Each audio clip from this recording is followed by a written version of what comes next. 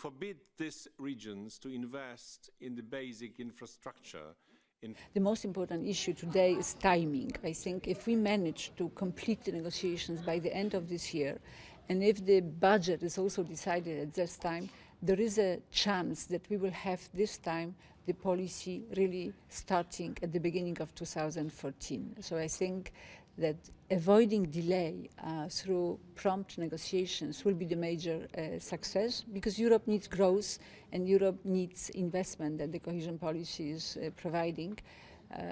That's why I think there is nothing more important today than timing. I think today for the regions the most important message is be ready, because we know how much time it takes for the regions to prepare projects.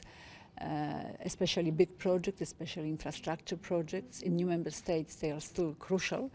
So for the regions, I would like to say there will be regional policy, there will be funding, maybe not as much as you would like to have, but the most important thing is for you to be ready with your projects so that they can be launched immediately at the beginning of 2014, and this can create growth and jobs, and that is what we all need in Europe. I think it's very important to give, from our point of view, the signal to the citizens and to the regions that we are ready for negotiation, that we have a mandate for really modern cohesion policy, which is including the territorial cohesion of the regions, but also including the objectives of the development of the whole European Union. We made it very clear that every region can participate in this cohesion policy in different categories of supporting them, but every region can participate. I think this is very important.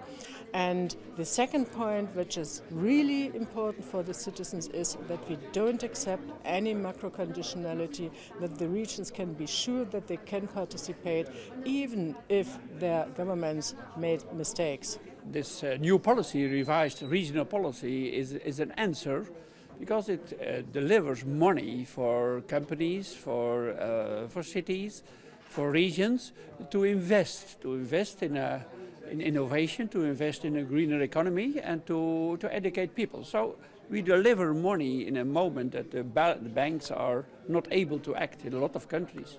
The added value is in 2 points. First and for all, we create the possibility from 5 funds, social funds, regional funds, etc., to combine their money and to enable those companies and those partners to have a quick result, so from different. And the second thing is that we don't just give subsidies, but we also give grants by which banks come in, and in the past this was forbidden. So this is 2 very concrete points that give an answer to the actual crisis.